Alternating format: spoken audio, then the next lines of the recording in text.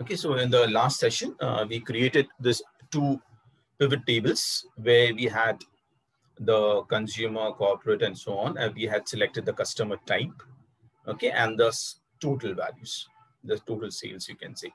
And based on which we also created a pivot chart, okay. We also had a second pivot table where we had the order date and the state. And based on the states, we also have the total. Okay, so if you look at this particular year, okay, it was, if you remember, the year was the order date. We had grouped it into two parts, the quarters, okay, and the year. So if I click on this plus button, I get the quarter details and so on. Okay, so this is what we did last time. I had requested you all to try to find out if we can connect these two charts together somehow, or the pivot tables, so that if I do some filtering here, let us say if I go and change something here, or might be through some other means, if I change it here, what happens? What is the problem? Here we go and select only 2015. I click on OK, I get only that data. Okay, very less data is there. Fine, so let us try to find out the way how to do that. Okay, the best way is, instead of using a filter like we had done here, if you remember, we had dropped a filter here. So let us say account manager. I dropped account manager in the filter, and this acts like a filter for this particular pivot table. So if I remove, I want to see only the first three account manager data, I can click on the three records, click on OK. My chart, this chart is changing. There's no change here. Okay, and this pivot table also changes based on the filter. Okay, now I don't want this. Now I want to remove this, so I'll just remove the filter. Okay, now instead of using a filter, I'll be using a slicer. Okay, there's something in the chat. Anything in the chat? Nothing. Okay.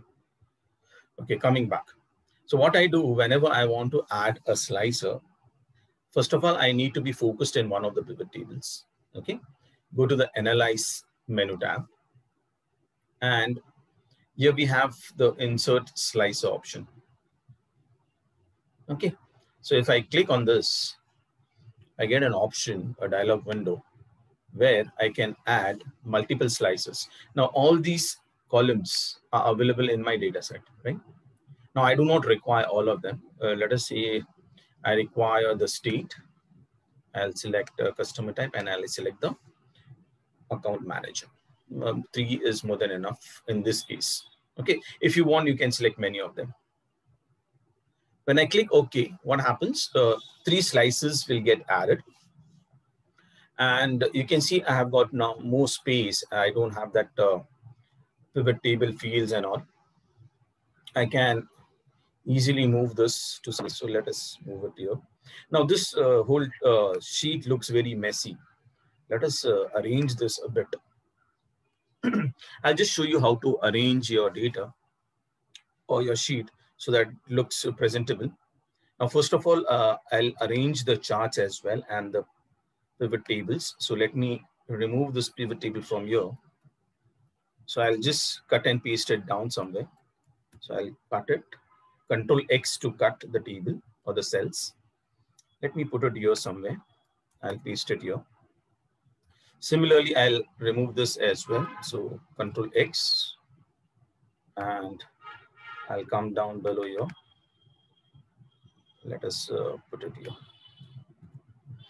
Okay, and now let me arrange this two charts. So I'll put this chart here and I'll put it here back here somewhere.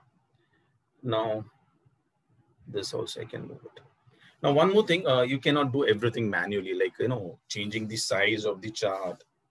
Now the arranging it in a proper order or alignment of a chart and so on. So we can also do some alignments. Now let us check it out. So I'll select this chart. I want to align these two charts here. So I'll press Control and click on this chart. Okay, so what happens? Both the charts are now selected. I can go to Format. Okay, under Format, you can see we have the alignment option here. Okay, so first of all, I cannot do the left align, neither I can do the right align. The best alignment possible here is the top alignment. Okay, because I have already adjusted. Let us see whether it changes. Very slightly, this got changed. I'll just remove this a bit down. I'll put it down. Let us say I put it here. Now I select this one. The one which is currently selected is this chart. Okay. Now I go to format, align, and I say align top.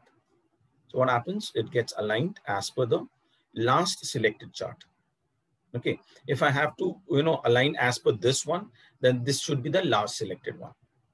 Secondly, I can also, change the height and the width. Let us say the height, you can see this, there are two columns, the size. Okay. So either I can go and directly type the height and the width which I want, or let us say I can also increase it from here. So as soon as I do this, you can see this height is going to increase as per my requirement. So let us go up to say 7 or 8. Let us put it 8 centimeters. Similarly, I can do for the width. So let me do this. Now this looks much better, and comparatively you can see, let us say this is fine. Okay, so what I have done is I have arranged my charts. You can see the alignment is also proper now. The size, everything is, good enough. Now I can, place my filters. Let us place the filters here. The slices, sorry. So I'll put the slices. Even this can be, sized. You can change the size. So press Control, say Control, select all the 3. Okay, you can go to the option here. Okay, you can adjust the height. Let us say I'll change this to 5. Let me type it this time. So I'll change this to 5. The width, I'll keep it 5. So height is 5, column is 5. Then if you want, you can also do the alignments. Let me do the top alignment. Okay, I can also do even spacing. Okay, so where can I get that? Even distribute horizontally. You can see this one. I can distribute this evenly. Okay, so there's even space between all the 3 slices. Okay, now I'm not interested here in this data. Now let us go to the slicer, how the slicer works. Now, because I was in this second pivot table, that is pivot table 2, while creating this slicer, what happens is whenever I change, let us say I want to see the record of, say, there's a filter here. So let me remove this. There's a filter here also. Okay. Now I want to select only consumer. So what happens? I get only the record of the consumer. If I want to select multiple items, I can press the Control key. Let us say I want to get home office as well. So consumer is already selected. By default, I click, press the Control key and click on house office, home office.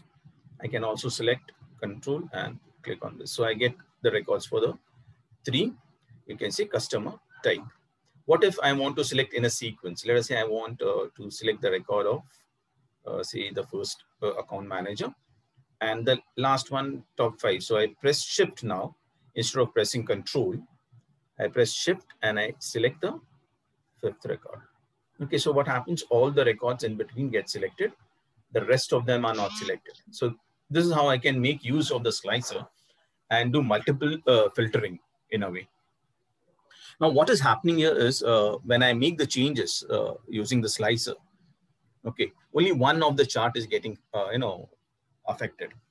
Okay, the chart, the second chart remains as it is. Now, if I want to link, one of the slices, which slices I can link, that is the customer type. Let me first clear this. I can clear the filter from here.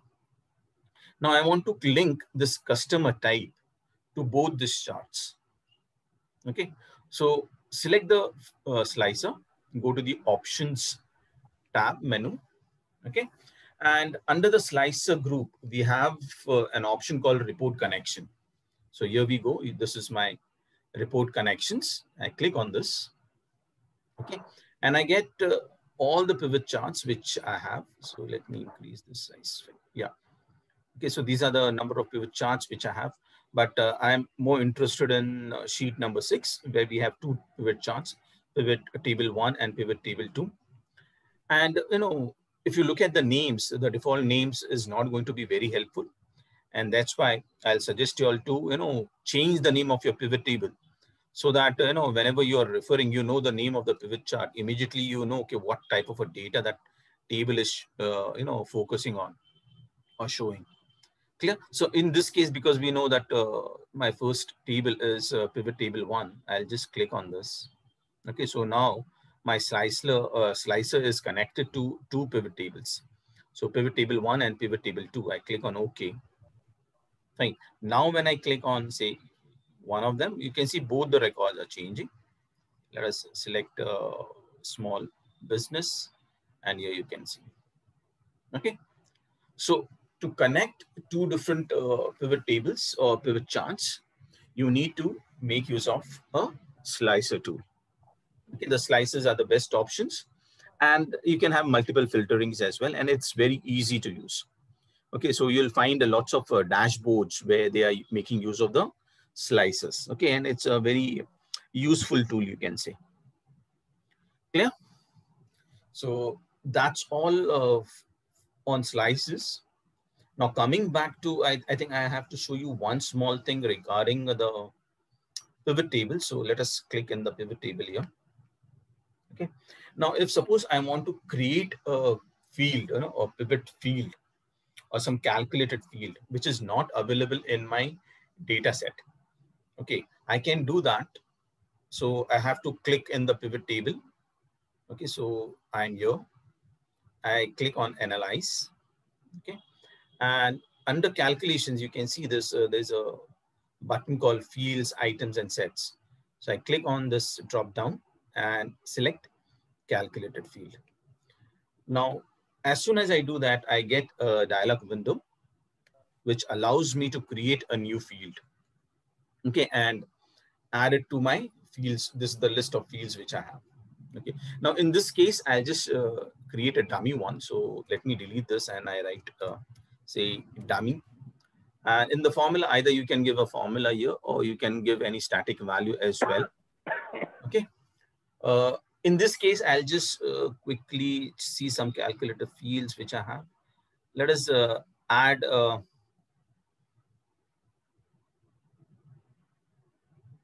I'll do one thing. I'll click on the total. I'll take total and I'll add the discount amount so that I know without discount what the value is. So let us change this field without discount. Without discount. Okay. So I want to know without discount what is the amount. So what I can do is I can remove this 0. I select this total field. Okay. Minus plus the discount amount. Okay, so I have inserted 2 different fields and added that up together to create a new calculated field. I click on add. Okay, and here you can see in this list now, a new field has been added. Okay, let's click on OK. And here we go. In this table, you'll find that this field without discount has been added. If you do not want this, you can easily remove it from here. Okay, but it is listed in my pivot tables now because this is one of the fields which I have created. Okay, so you can also make use or create your own fields if your data is not there in the data set.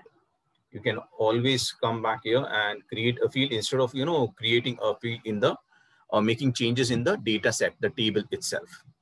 Okay, to remove the fields, you can again go back here, go to this calculated field. Now this under this list, I have one field here. So without discount, I can click on this. Either I can modify this formula again if I want to, okay, or I can delete it. Okay, let us delete this because I don't require this now. So I'll just click on delete to remove this, and you can see it is not available anymore. Okay, I click on OK. This field goes out from here. Clear? So this was one of the things which was, I think, remaining in pivot tables. Clear? So I hope you have understood pivot tables. I want you all to, practice this out, because as I always tell you, if you practice, you'll be perfect in that particular topic. If you don't practice, just listening and going through the video is not going to help you in Excel, at least. Okay, coming to some other topics, especially last time when we jumped into the pivot tables. Before that, let us go to one of the sheets here somewhere. Let us go to the first sheet here. Okay, let's come here. Okay, now before we actually go ahead, I would like to show you something, because what we did was we converted the range into a table, and then we saw how to do filtering and sorting, right? Whereas we can also do filtering, we can also do sorting on range data. Okay, like this is my range data. It's not a table anymore. Okay, you can see this. There's no menu option for especially the menu table tool is not available. Whereas if I click inside a table, you get additional menu options. Okay, so if I want to sort this one, if let us say I want to sort as per the price or the quantity, how you do that? Now click in this particular cell anywhere which you want to sort it out. Go to your sort and filter option, which is under the home tab. And we have this sort smallest to largest. Okay, if I click on sort smallest to largest, what is going to happen? Is it going to sort only this particular column, or it is going to sort all the records? Anyone? Any answer for this? If I particular column, all the records. Okay, there are two different answers for this. All the records and a particular column. Okay, now all those who said all the columns or all the records are right, because in the latest version, I'll just show you to you. If I click on the sort and say smallest to, you can see now my items have also changed. The price, everything has changed. Now, why this is happening is because in all the latest versions, even if you do not select all the range data, Excel is smart enough to understand that you're sorting the whole range of data. So it automatically figures out the first record and the last record, the column headings as well. Okay, now this was not possible in older versions. So those who are working in say version of say 97, Office 97 or Word 97, you'll find that it is not possible to sort all the data by just clicking in one of the cells and clicking on sort. It's not going to happen. You need to select all the records and then sort it. So that was an issue with the older versions. But in the new version, you'll find that you have to just be in one of the cells. Let's say this got sorted as per the quantity. If I want to sort as per the commission, so I need to be just there in the cell, click on this and click on sort, and you'll find that it got sorted. Okay. Similarly here also, if I go here, I click sort, I get this sorted. You can also do multiple sortings, like on multiple fields. For that, you need to, exactly go to your custom sort, like last time we saw. And as you can see, my whole data gets selected. Okay, so it is happening automatically. And here you can see we have an option like my data has header. We do have headers, and then we can select the header on which I want to sort. Let us say I want to sort as per the item, and one more level I'll add. Next, I want to sort as per the price. Okay, and I want smallest to largest. I click on OK. There's nothing happening because this is there are no multiple items. So let me make some small change. I'll sort this first. I'll move this up first. Okay, so and I'll sort it as per not item, but let us say price. Okay, and click on OK. Fine. Price is being sorted by values more than once. Okay, so, sorry, I have selected price again. Let's say quantity. Fine.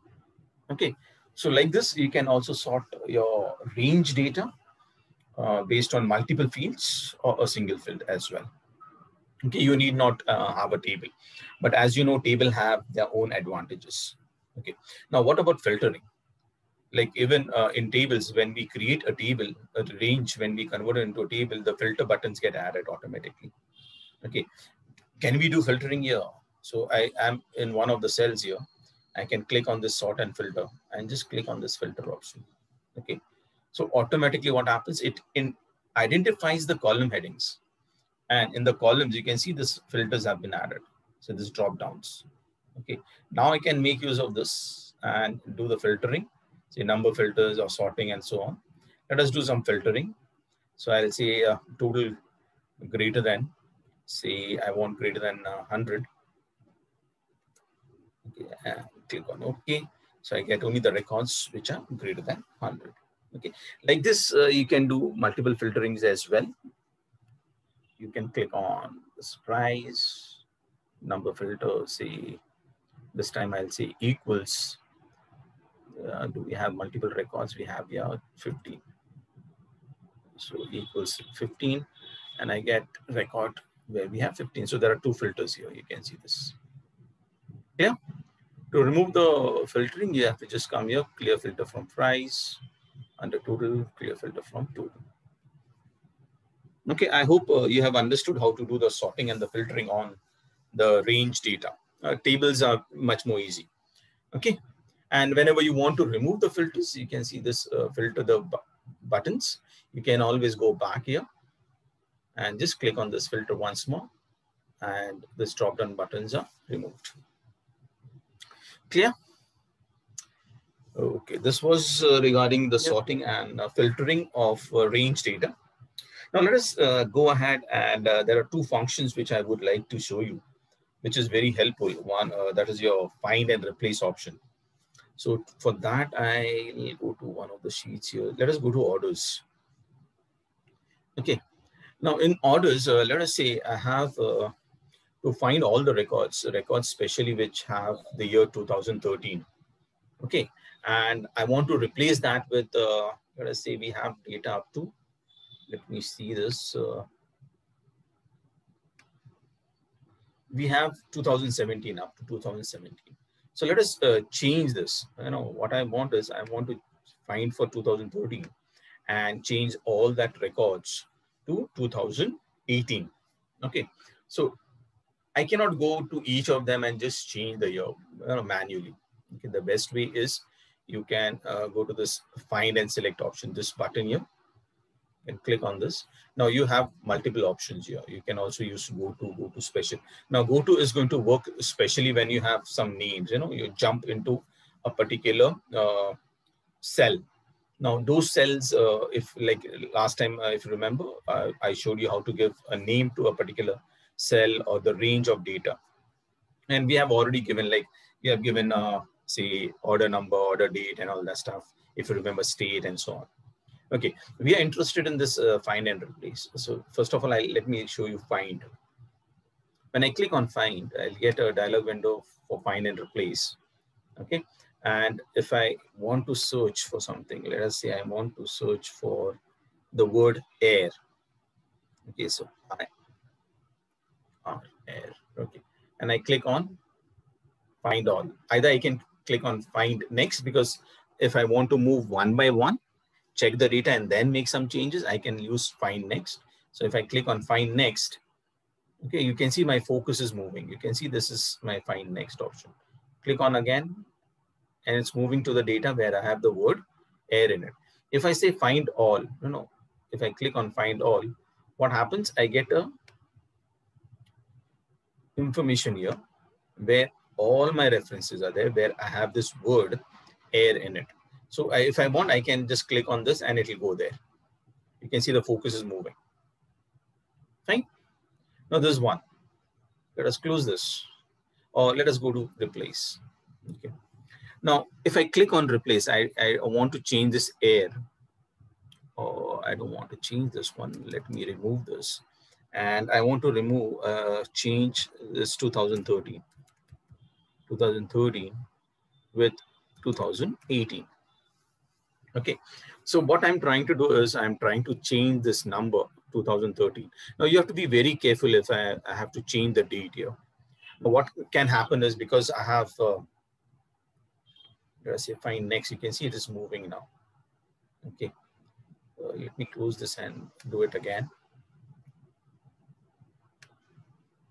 I'll use replace now. Okay. So what's happened? If I click on find and replace, Vedant has a question. He's raised his hand. Yes, Vedant.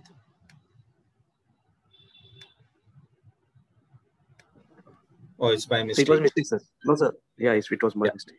Yeah, fine. It's okay. Let us come back to this topic. Like I have clicked on find what I want to find 2013 now because my data has lots of numbers, So by mistake, I might change something in this field, numerical fields here, the values. If I have a value, let us say I have the total order value as 2013 and $2013 might, mistake. It can happen. I might change that as well. Okay, so you have to be very careful what you're trying to find and replace.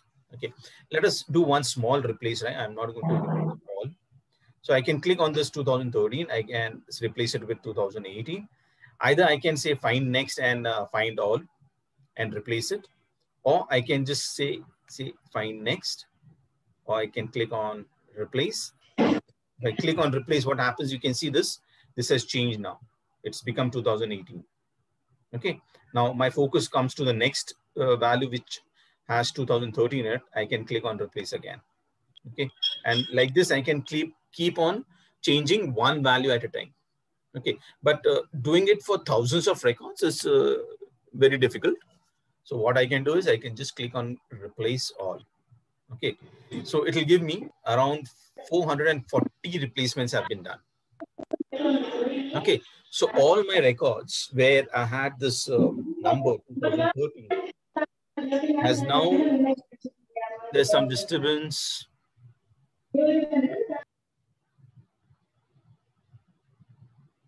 Okay. So what happens? 240 replacements have been done. Okay. Once I click on this, I click on OK and close this. Now you can see this record 2018. Okay. All this has become 2018. Now I don't want this. This is by mistake. So I can just put Control Z, or you can undo this. So undo replace. Okay, I get this. There are two more replacements which I've done. Fine. So this is how you can make use of this find and replace option. It's very helpful because the data which you get from your your boss or your other employees on which you have to work, you might find out that there are some values which you would like to replace it with something else. In that case, this is a very helpful you can say options available under your home tab. Okay, under editing. Okay, coming next, let us go back to another sheet here. I have created one sheet for you all, sales dashboard. Okay, now this is my sales dashboard which I want you all to see, and I'll show you why we actually require pivot tables. Without pivot tables also I can do many things, but it will be more complicated. I need to remember all the different types of functions and so on to create small records. Now in this particular file, I've created a sales dashboard. One more thing I'll do is I'll just go to my view, remove the grids. Okay, and keep this, because usually you'll find that grids are not there on dashboards. This looks much better. Now, in this example, I'll show you how to make use of logical functions. Okay. Now, what are logical functions? Logical functions usually based on some condition. For example, now we have already used function like count and sum and so on. We have used average as well. Okay. Now, what if based on a particular condition, only then I want to sum it up? For example, now here I have a table which I want to populate the number of orders by state. Okay. So I want to find out the total count of orders this particular state has. Okay. Now there's a condition here. I cannot directly write the count function. Okay. For that, I need to make use of a logical function. And the first logical function that I'll show you today is your COUNTIF function. Okay, so what I'll do is I'll write a counter function. So I'll write equal to, because all your functions usually starts with the equal to sign. And now we have a combination of count if. There are two functions which are available. One is your simple count if, where we can give only one condition. And the other one is count ifs, where we have multiple conditions can be given. Okay, now in this example, I do not require multiple condition. I require a single condition. Okay, so I'm going to make use of this function countif. Now, what is the range? Range is I want to find out based on the state. I want to count the number of orders. Okay, now where are my states now? States are in this orders table. If you remember, in the orders table, we had given a name to that particular range called state. So if I type state here, okay, here we find this is the name which we had given to the range state. So I have to just select this. Okay, if you have not given the name, then what you can do is you can click the table where I have the state. So I click on this, fine, and I can scroll to the column which I want. Now this is my column. Okay, so now I can come here and select all these values like this. Now this becomes more tedious, right? So if I select all this down, up to down, let us, and then just press round bracket and press enter. Okay, to make a few, because I press enter, that's the reason. This is my order. So what happens now, range is coming with the name of the sheet, colon, and the range. Okay, but this is too tedious. You know, the best way is to give the name to that particular range and use that name wherever I wanted. So in this case, I have this range called name state. In this state, I want to compare, compare this state with this value. So the criteria is VIC. So A5. Okay. Now by default, I'm getting the name of the sheet. You should not get it. You might get A5 also. Even that is fine. Clear? Now when I give A5, I know that it is going to search for the records, all the records which I have in state with the value which is there in A5. So VIC. Only VIC will be counted. Okay, so when I press enter, I get this answer as 285 or 89. Now let me drag this down. So I'll copy this function, and here you can see this. I'm getting the count based on the state. So there are 289 orders for the particular state VIC. Then for NSW, we have 646 and so on. Okay, so based on one condition, I have counted the number of orders. Okay, similarly, here I have number of orders by customer type. Okay, so I can come here equal to, now let us make use of countif again. Countif. This time I have a type. So we have the name called customer type. We have this customer type. Okay, comma, and the range is A11. I just give A11 here. I'm just typing it out. Press enter and I get the answer.